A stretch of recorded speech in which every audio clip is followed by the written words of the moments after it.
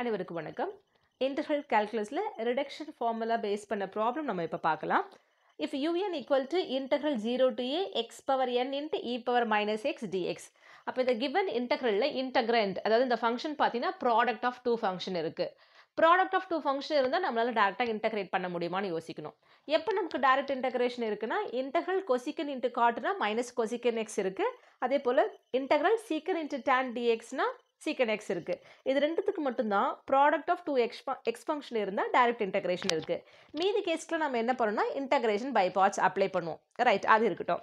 Prove that un minus n plus a times un minus 1 plus a into n minus 1 times un minus 2 equal to 0. அப்போ un இருக்கு, இது n minus 1 n minus 2 இந்த மாதிரி வந்தாலே இது reduction formula தான், அந்த ப்ராசஸ் தான். அப்போ ரிடக்ஷன் ஃபார்முலா எல்லாமே நம்ம எதை யூஸ் பண்ணுவோம்னா இன்டெகிரேஷன் பை பார்ட்ஸ் யூஸ் பண்ணுவோம்.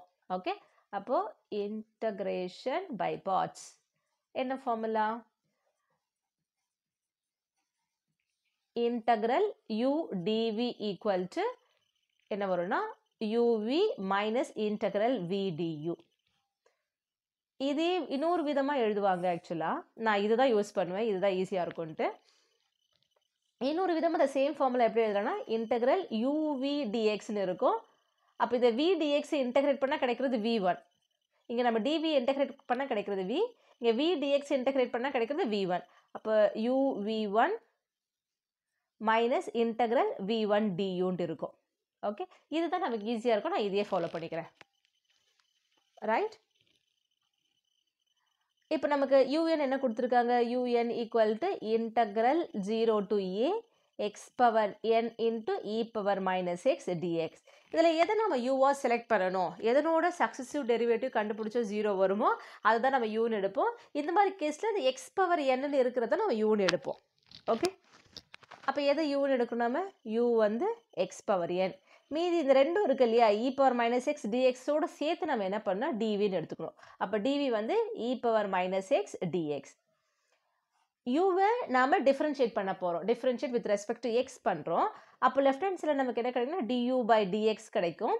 எக்ஸ் பவர் என்னோட டிஃப்ரென்சியேஷன் என்ன?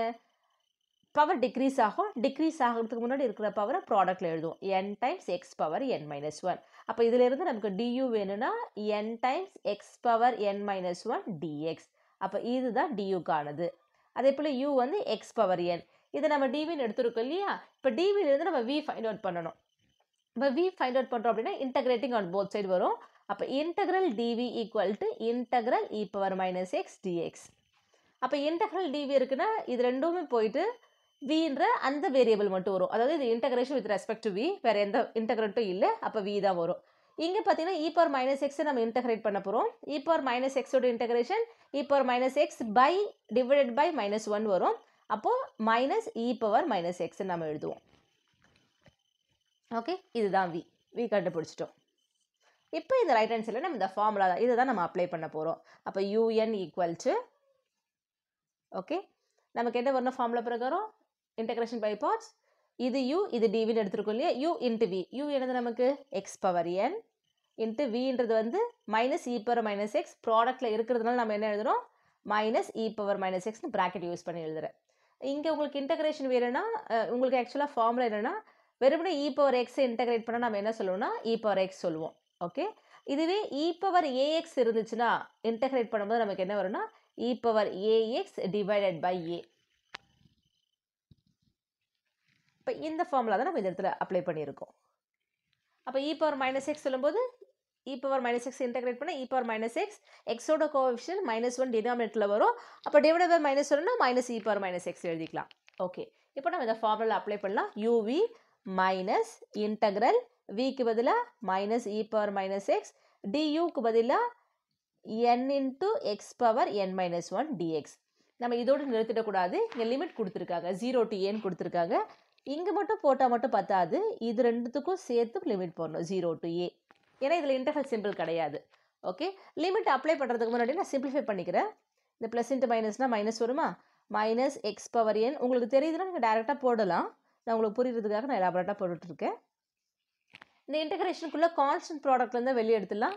n வந்து ப்ராடக்ட்டில் இருக்குது, மைனஸ் இருக்குது, வெளியே எடுத்துட்டா plus n times integral 0 to a நம்ம என்ன பண்ணுவோம், இந்த ரிடக்ஷன் ஃபார்முலாவில் இந்த கிவன் யூஎன் எழுதியிருக்கோம் இல்லையா, அதே ஃபார்மேட்டில் இந்த அடுத்த இன்டெக்ரல் வருதான்னு நம்ம பார்ப்போம். அப்போ தான் இந்த ரிடக்ஷன் ஃபார்முலா நம்ம அந்த மெத்தட் கொண்டு போகிறதுக்கு ஈஸியாக இருக்கும்.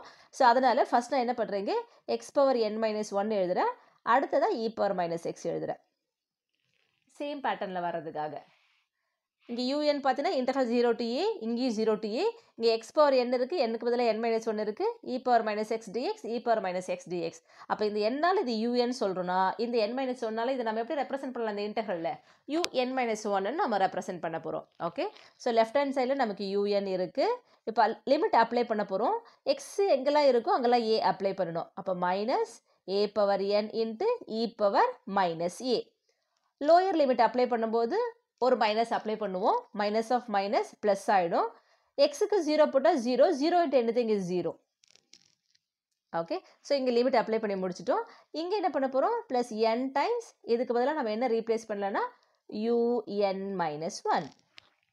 ஓகே, அப்போ நமக்கு un ஈக்குவல் டு என்ன கிடச்சிருக்கு அப்படின்னா, un equal to -a⁻n into e⁻−a plus n times un-1.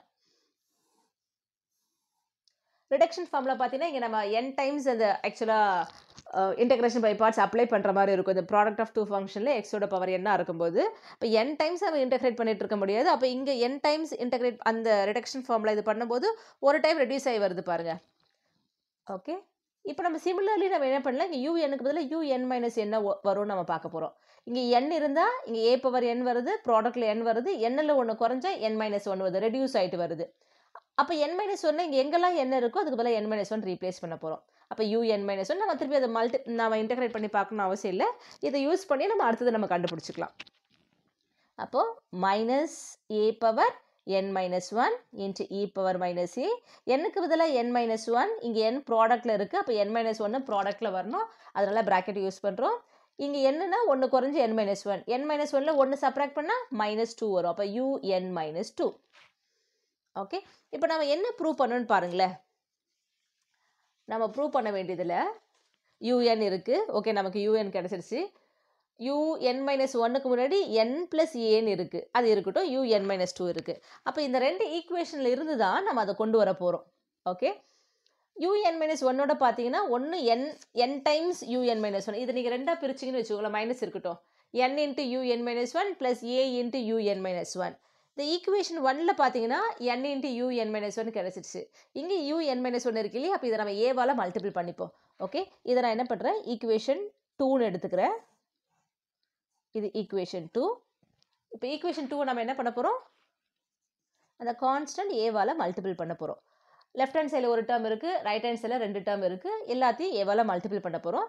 அப்போது a times un-1 equal to, இங்கே ஏவை மல்டிபிள் பண்ணும்போது ஏற்கனவே இங்கே என்ன இருக்குது பாருங்கள், ஏவோட பவர் n-1 இருக்குது இன்ட்டு a.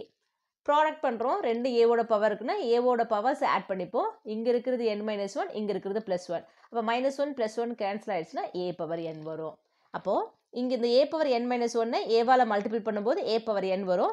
ஏற்கனவே மைனஸ் சைன் இருக்குது, a⁻n இன்ட்டு e⁻−a. இந்த டேர்மையும் ஏவால் மல்டிபிள் பண்ணணும்.